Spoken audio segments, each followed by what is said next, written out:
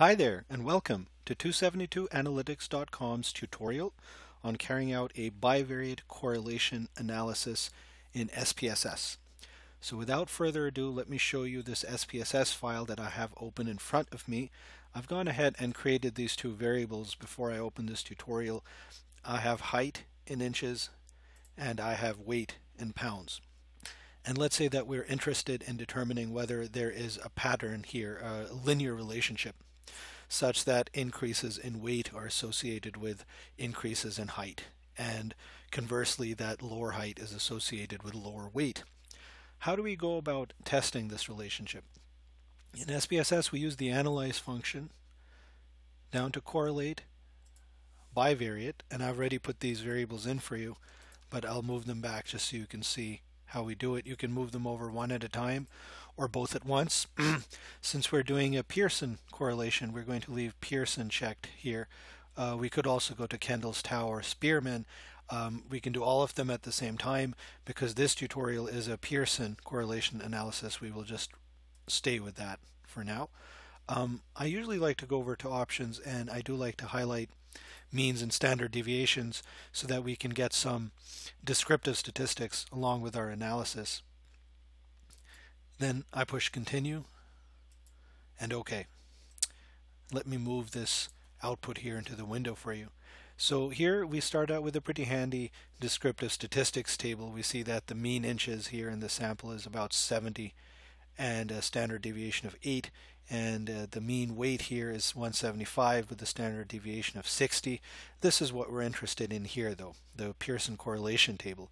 We see that there is a very strong and positive correlation between weight and height. If you'll recall, a value of 1 is the theoretical maximum for Pearson correlation. So we are approaching 0.9 here, so that just goes to indicate what a strong correlation that is. We see that it is statistically significant at 0.001, and that tells us pretty much what we would need to go on were we to conduct a regression, which I have documented in another tutorial.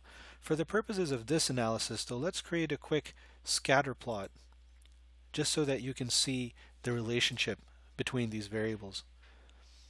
And in SPSS, it's very easy. It's a click, a point and click kind of a system here. You don't really have to worry so much about coding, certainly not at this level. So let's say that we want to put height here as our predictor, if we want, and weight here as a potential outcome.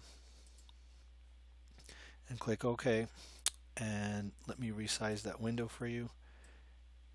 And you will see that we have produced a nifty little scatter plot over here, and it seems to follow exactly what we thought it would, which is that as height increases, so does weight. And again, in a later tutorial in regression, I'll show you how to plot a line of best fit and to do a whole lot of other stuff that we can do now that we know that there is a linear relationship between variables of this sort.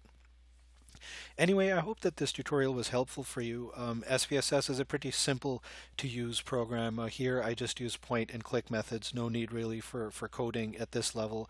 SPSS gets used a great deal by a lot of students. It's mandated by a lot of professors. Yet it's surprisingly under-documented, I think, in terms of having a one-stop guide for all the various things that you can do.